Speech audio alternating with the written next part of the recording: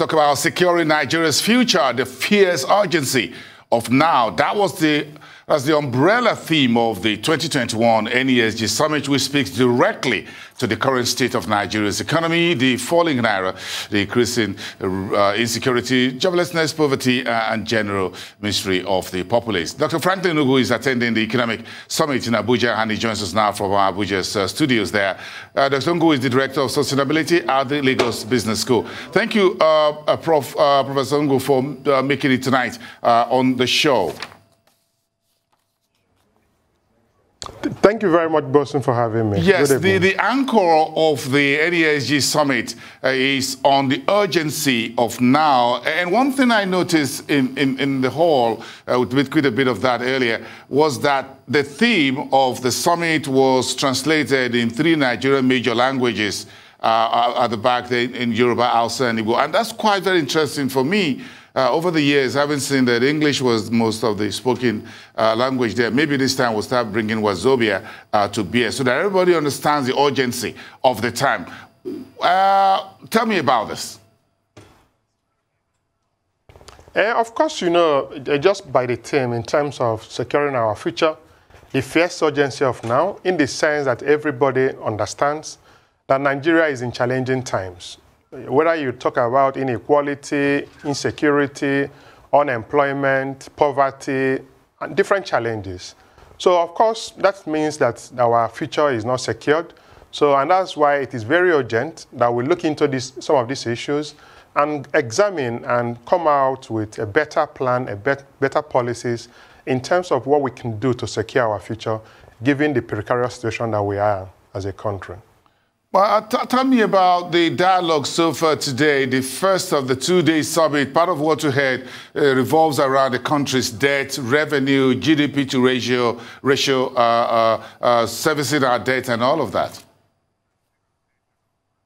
Oh, it's a 2-day summit where we're going to have over 25 sessions looking at different issues about Nigeria. Today we had about 3 plenary sessions. One was looking at key priorities that we're going to use to secure our future. The second one looked at public sector reforms.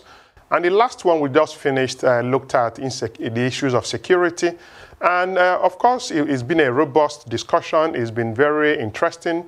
So the last session we had, so let me even start first that we had a keynote address by the former Prime Minister of Ethiopia, who really gave a very, very interesting speech and clearly encouraged Nigerians to see how they can be more focused in terms of delivering the dividends of democracy, given the situation we have. And he made a very interesting statement. He says that if Nigeria is secured, it means that Africa is secured. Because, of course, you know, out of every 5 Africans, 1 is a Nigerian. So, and of course, also is the biggest economy in Africa. It means that the other African nations are actually looking up to Nigeria to say, how do we secure this country, secure our future, secure the youth, secure the lives and property of this country to move forward? What is the private sector view of things around the key focus of the summit? You are from the private sector. The private sector is they're embracing the summit very well. Of course, NESG is more or less a private sector driven, trying to engage the federal government to see how we can promote more public-private sector dialogue and participation so that we can achieve sustainable and inclusive growth in Nigeria. So the private sector, of course, were represented. We had CEOs from different companies, different sectors. And in terms of the participation today, it's also been very, very good. As I said, we started with a keynote address by the Prime Minister. That was followed by key priorities that we are supposed to look into. And one of the key priorities properly identified was the area of agriculture, in terms of how can we use it to really achieve a better outcome in terms of creating jobs, in terms of reducing unemployment, in terms of reducing poverty, and in terms of raising revenue.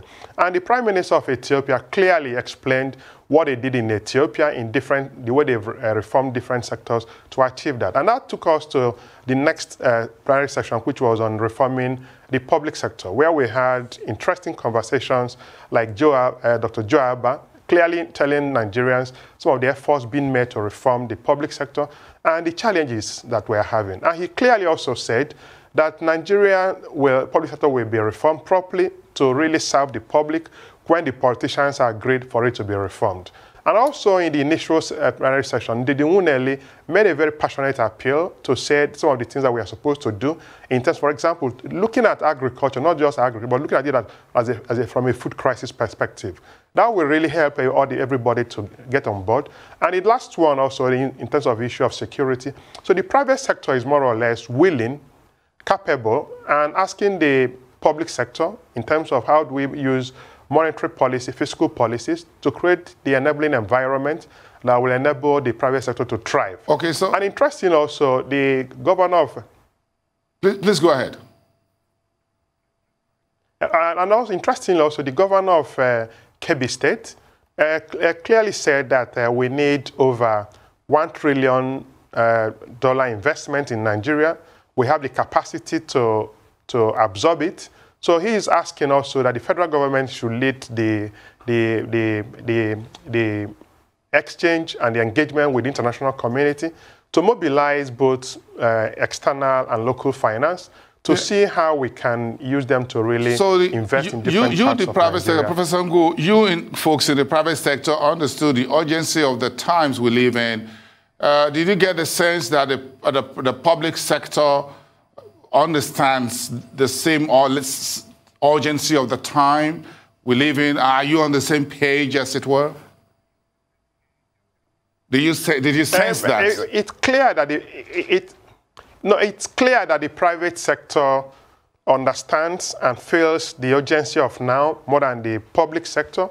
But also, I will also say that from what we heard today, right from the Vice President, Minister of State for Finance, Claire Maagwa, Minister of Finance, Zainab Ahmed, that is clear that the awareness, the understanding of the first urgency of now is increasing from the public sector. And it means that if this tempo is sustained, it means that a better outcome can be achieved. But of course, if you are comparing between the public sector and the private sector, it's clear that the private sector understands it better because they deal directly with the economy, with the people. They are on the ground to understand the issues that we are having. So the question then is, they're asking the public sector to help them to create the right environment to enable Nigerians to really thrive, given the impressive outcomes that we are having from different parts of Nigeria in terms of firms that are actually really doing well even at the global stage. What outcomes are you expecting from this summit, the NESG summit for 2021? What would it mean as the way forward for the domestic economy? What it will mean, this is the 27th NESG summit.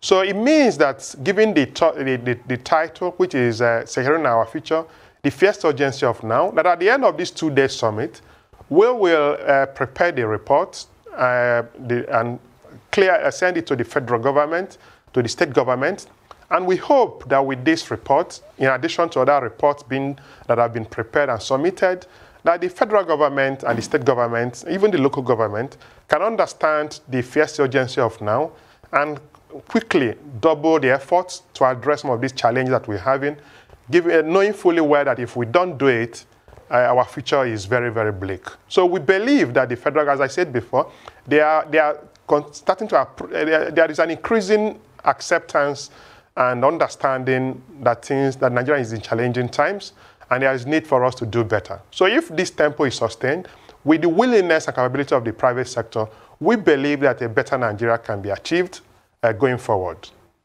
But what is more important, let me just say something before I stop. What is more important, as emphasized, is the political will on the part of the government to really do what they're supposed to do in terms of the key reforms and key policies they're supposed to use to move the country forward. On a final note, here we are today with the central bank unveiling a new partnership window for the private sector, the policy on production and productivity, which is 100 for 100 PPP initiative. Do you think this is another window being opened? I think that looking at it just from the way it was stated today by the governor of CBN, I think is a positive development, but the question is, how sustainable will it be? It is a good development. Of course, another thing is, you do 100. 100 is good, but 100 is very, very small, given what we are looking at. Another issue is if you give them finance. Finance is just one of the major problems that they're having. The other problem that they're having. So if you give them money, what happens with regards to this issue of seaports, in terms of some of them that want to export, or some of them that want to import raw materials? Will they use the money to now settle the challenges that they have in the seaport? So what I'm trying to say is that while it is a laudable policy from the central bank, there are also other issues that need to be looked into to really support the private sector. And also, this will go through the financial sector, the banks. So the question then that people will be asking is, the CBN is trying, they are trying in different areas, but more or less, would this not crowd out the banks in terms of their intervention role in terms of supporting the private sector? So it's good, but it has to be properly looked into to make sure that it's sustainable and is effective. We thank you for your time on the show tonight, Professor Franklin Ngwu, Director of Sustainability Center at the Lagos Business School, and wish you all of you the best at the NESG Summit 2021. Thank you so much. Have a great evening.